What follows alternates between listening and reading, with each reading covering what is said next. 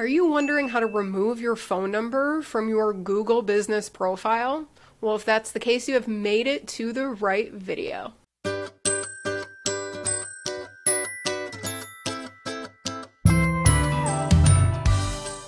What's up, y'all? Welcome back to my channel. If you're new around here, I'm Mariah from MariahMagazine.com, and on this channel, I help simplify things like SEO, websites, tech, and I dive into tools and recommendations to help you grow your online business in a way that works for you. So in today's tutorial, I'm going to walk you through the process of removing your phone number from your Google business profile. So it's going to be quick. It's going to be easy. Let's just get into it.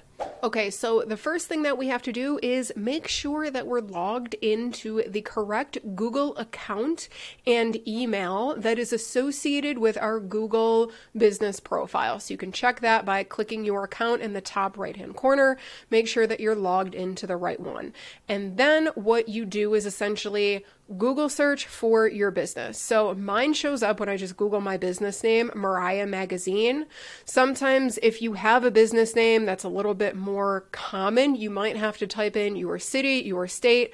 I also heard that you can type in my business and then Google will show your business profile. Oh, okay, cool. So yeah, there we go. So you could do that too. And then we can just view profile and then we're getting hit with the same exact thing. Okay, so the issue that I was having is that my business isn't set up like a lot of other businesses, especially like a lot of other local businesses. So before I had my business phone number listed here, but because my videos on YouTube are getting found a lot more and like people, I guess, are just searching my name a little bit more on Google, having my phone number listed, I was getting texts, I was getting phone calls, all of that stuff. And to be honest, that's not how I connect with new leads or potential customers in my business. So my appointments are typically video calls like on Zoom, and they're by appointment only. So I don't actually pick up random phone calls or anything like that. I operate my business a little bit differently. Instead, people go over to my contact page and fill out a project request form in order to request an appointment for a consult. So I'm very intentional with that stuff. So the fact that my phone number was listed on my Google business profile was not doing me any favors. But the issue was I couldn't find any videos walking me through like how to actually remove my phone number. And so it took me a hot second. So at first you might think, oh, we can just go to edit profile.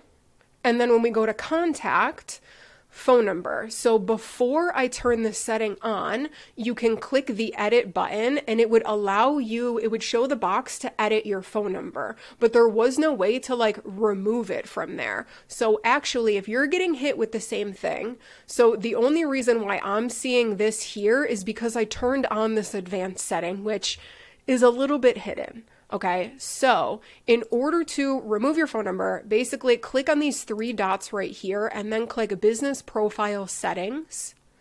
And then we're going to go to Advanced Settings and then scroll down to Phone Number. You need this button or this box, this line, whatever this is, don't show. We want this checked on just like it is on my screen. Once you do that, you can save it if there's a save button. I don't remember. But basically, once you do that, give it, I think it took about an hour in order for Google to remove the phone number from my Google business profile. But essentially, now we have that the phone number is a piece of missing information, which is exactly what I want. If you do want to double check if your phone number is listed to the general public, you can open up an incognito window, Google search your business name, and then see if your phone number is listed. Like I said, this could take some time. It's definitely not immediate, like right away, but I think mine only took about an hour. So that's it for today's tutorial. If you guys found this video helpful, give me a really quick thumbs up. And if you're not already subscribed to the channel, what are you doing? Hit that subscribe button, turn on bell notifications, and I will see you in the next video.